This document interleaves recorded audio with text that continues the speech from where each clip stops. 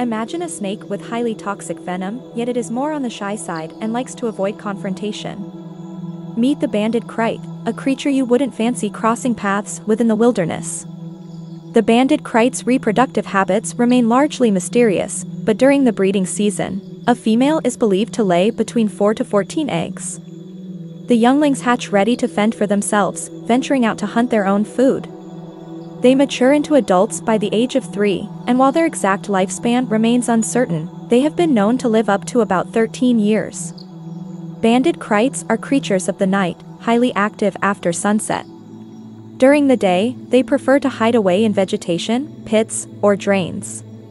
Known by many local names, in Thai, they're called ngusam liam, translating to triangular snake. The term a krait likely originates from the Hindi word karait,